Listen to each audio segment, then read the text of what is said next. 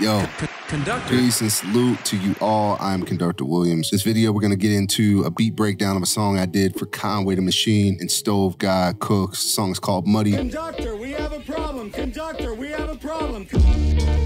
Yeah. Okay. It's on Conway's album, Slant Face Killer, that's streaming right now on all platforms. So however you stream and buy music, download music, whatever, it's there. Slant Face Killer, Conway the Machine, the album's out now. Incredible song. Every time I hear Stove Guy Cooks rap, I say it's his best verse. It's my favorite verse. Same with Conway. Every time he starts rapping, I'm like, yo, that's my favorite. That's my favorite shit right there. I will say that about this, and I can say that about Mutty, is it's one of my favorite joints, you know. Before we get into the beat breakdown, I want to acknowledge that June is Men's Mental Health Month. So definitely be taking care of yourself. That kind of ties into the sponsor of this video today, and that's BetterHelp. BetterHelp's a platform. It's got 30,000 or more at this point therapists on their license to help you out, man. You go on BetterHelp.com, you go through the survey, they link you up with somebody that they feel is compatible. If you're not really, you know what I'm saying, gelling with that therapist, then you can find another one free of charge. So much to do. In adult life, college, whatever stage of life you're at, things move fast, and, brain fog, mental fatigue, spiritual fog, spiritual fatigue is a real deal. So if you can find someone to talk to, find someone to get some clarity, take advantage. BetterHelp is a great platform for that. You can video chat, however you want to do it. There's a schedule for everybody. It's a great platform. So BetterHelp.com/Conductor Williams. Get a little discount off of things too. You know what I'm saying? Thank me later. We got the Patreon, Patreon.com, Conductor Williams. Plenty of beat contests. Got that going crazy. Got the merch going crazy. You know, between BetterHelp platform, the Patreon, and, looking right. You got all three things covered. You know what I'm saying? So definitely treat yourself. Treat yourself. Take care of yourself. Let's get into this beat breakdown of Mutty. Let's go. So Mutty produced this with my man Napes. Y'all know Napes at this point is like usual suspect. He's probably one of the only musicians, producers that I've collaborated with probably the most. I've worked with a few others, but Napes definitely gel, man. We got some shit. So Napes sent me over the joint. And the special thing about this beat is that it happened fast. Like, he sent me the idea, I loaded it in a machine, I liked it. It went in the machine and it came out of the machine. Like, Napes sent the input went in, and then I spewed it out. You know what I'm saying? So it wasn't a whole lot of thinking, wasn't a whole lot of processing. Once I heard the sample, I'm like, yo, that's a banger. That's a banger. And I didn't really, unlike Mercury thermometers that I did for Drew, I heard Drew on Mercury thermometers. On this, I didn't really hear anybody. I just knew it was a banger. I knew I liked it, and I knew I wanted, to keep the shit as raw as possible. So here go the chops of it. So that's the original, played original.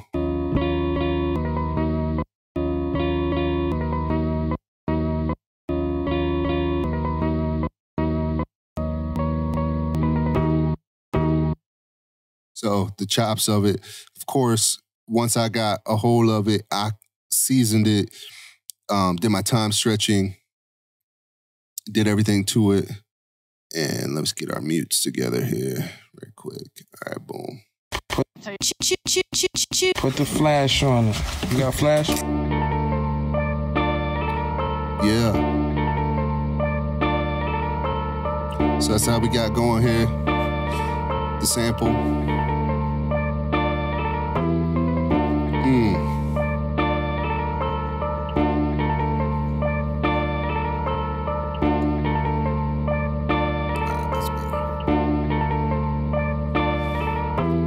Hi-hats. Dirty. I just left all that. I left all the fucking grease in the skillet with that shit. Like, it's just frying around, you know what I mean? Drums.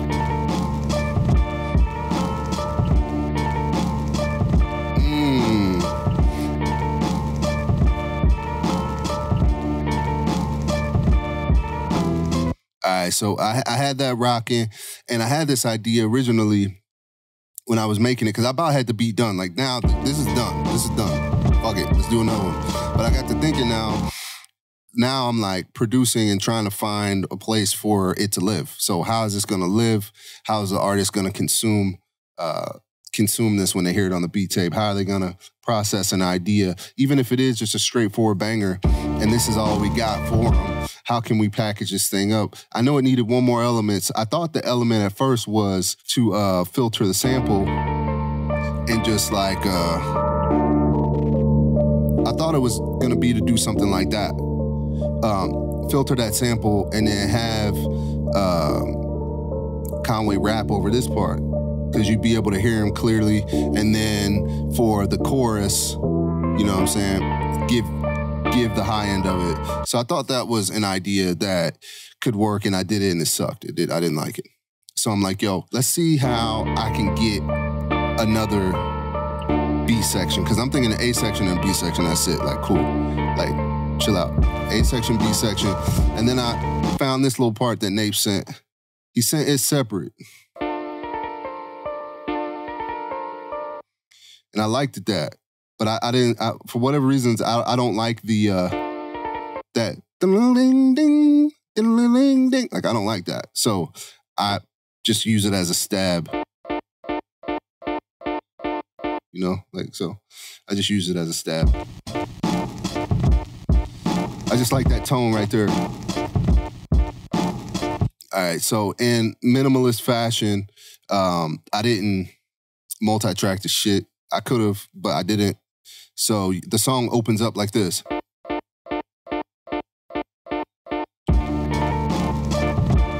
So it opening like that is me actually just doing it like how I just did.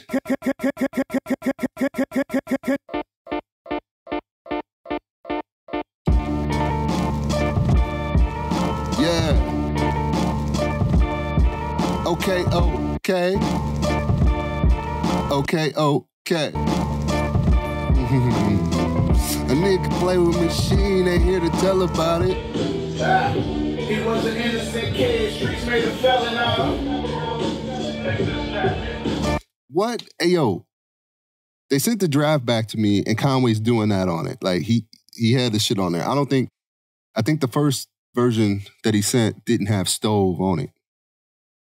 He didn't have Stove on the first version, but he had Stove on the second version of it. But when he hit that, okay, okay, okay, okay, like it's just like some shit you just couldn't have even imagined that pocket happening. But that's the pureness of collaboration, is like I sent it with no expectations except for however this make you feel is how you feel. Like I said, there's certain instances like with Droog where I heard the Mercury Thermometers beat and I'm like, yeah, Droog needs to be on this. I hear his voice like an instrument. Most of the time I'm just like, yo, whatever you feeling, like do it. So Conway did something special on this track that really makes this one of my favorite productions that I've done. What he did that was so special in his genius, he came up with like, I had two parts, a A and a B. He created like 4 sections. So he's got really a couple vamps, a pre-chorus, and then the raps. But you get the Conductor.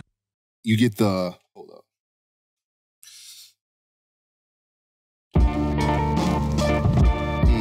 Okay. You get the okay.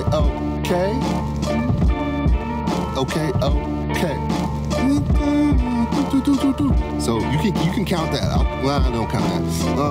A nigga play with machine, ain't here to tell about it. He goes through his list. Dun, ain't here to tell about it. So that's one part. And then another little section he said, he was an innocent kid, streets made a felon out of him. He was an innocent kid, streets made a felon out of him. So it's like he created those, if you want to call it 3 parts, but they're so memorable, they're so impactful, they're so special to where we ain't even got to the raps yet, and he's got you like, he's got the mill, the churning going, you know what I'm saying? That's what's special about Conway, is he understands when it's time to rap his ass off, and then he understands when it's time to create a groove. And we would honestly have a problem if he was like an R&B singing like type nigga, you know what I mean? Because he just understands those pockets so well. I seen it was either a YouTube short or something of him. He's on tour right now. I don't know if he came out to this shit. I don't know if he came out to it, But I can imagine if he came out to, I'd run it again. I'd run it again. I'd run it again.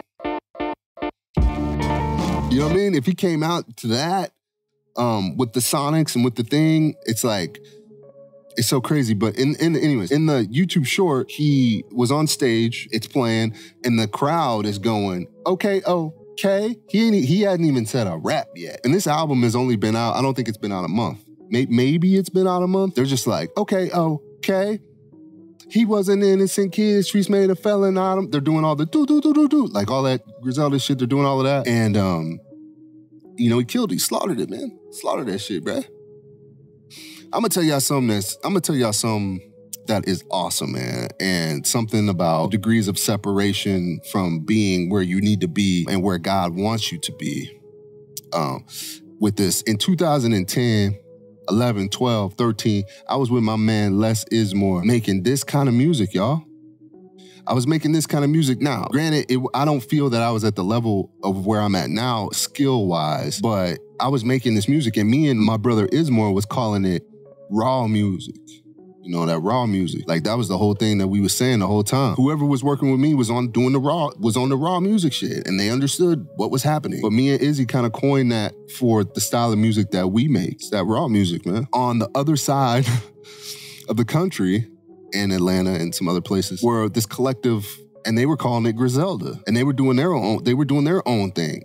I had no link to Griselda until 2019. So, you know, almost 10 years later, I'm over here doing this, they're over there doing that. You know what I'm saying? Shout out Camouflage Monk, Derringer. Them brothers over there doing that. I'm over here making this, and we meet in the middle. When you hear a record like Mutty, it sounds like The Origins, and it's a Griselda sounding tune. You know what I'm saying? It's a Griselda sounding tune, man. And it's what they brought to the game. Or if you on my side of the fence, that's that raw music. You know what I'm saying? Thank God that we all met, and thank God that this collective group of individuals, man, starting with Westside Gunn, are people like me. And, you know what I'm saying, cool with being an outsider, cool with being different, cool with taking a risk. Because you got records like this that are just straightforward, you get it. And then you have records that I've done like, let's say Frank Murphy, for all of my Griselda fans, Westside Gunn fans, Eurostep, you got records like that. They're on the other side of this coin. Muddy's on this side of the coin. Eurostep's on the other side of the coin. And it's still hip hop and it's still whatever, but it's just two different forms of it. And that's why I love rocking with my brothers, the whole Griselda shit, man. And that's why I love it. That's why I will continue to, you know, supply the heat. Stove got cooked on there too. Stove got cooked on there, man. I'm Bronny, you not. You know what I mean? Like, he always goes through the whole shit. Richard Jefferson line was crazy. So many crazy lines on this, man. In the comment section, drop your favorite bar, your favorite group of bars, because it's rarely one bar. It's all normally like a group of bars. When you're talking about Stove God and you're talking about Conway the Machine. But yeah, man, take care of yourself. You know what I'm saying? Mental, spiritual health, mind, body, soul. Hit the website, conductorwehaveaproblem.com. Conductor, we have a Cop problem. the merch, Patreon, sign up, beat contest for all of my producers out there. Beat contest every month where I'm doubling down on the prizes every month. Every month it gets more intense. 2 months ago, there were only 27 entries. The second contest was 104 entries. So now we're on our third beat contest, patreon.com, Conductor Williams. Hop in one of the beat contests, man. You know what I mean? $20. Become a member. There's all kind of other perks to it also. But that's all I got, man. Whatever, do whatever you want. I'm here, I'm supplying the content, I'm supplying the gold. I'm gonna keep making joints no matter what. So, yeah. Conductor, out.